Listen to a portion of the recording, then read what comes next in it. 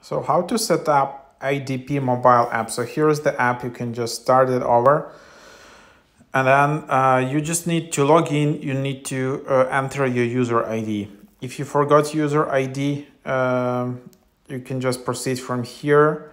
And then,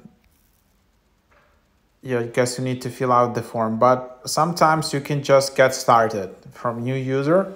If you have already set up an ADP mobile account on this device, you will lose all of your stored data for this app, such as your fingerprint login or a saved user ID. New users should tap yes, I'm sure. And then if you have a registration code, you can just enter that. Then you just need to enter where you're based. It's available only US or Canada. Other locations are not available. So then you will just, and then you can just select USA.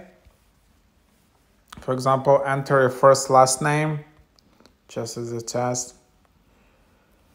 And then enter a birth date, and then you need to enter employee or associate ID. If you don't know your ID, you need to enter your SSN or ITIN number, and then just proceed from there. So yeah, that's basically onboarding process on ADP mobile app. Hope it's helpful.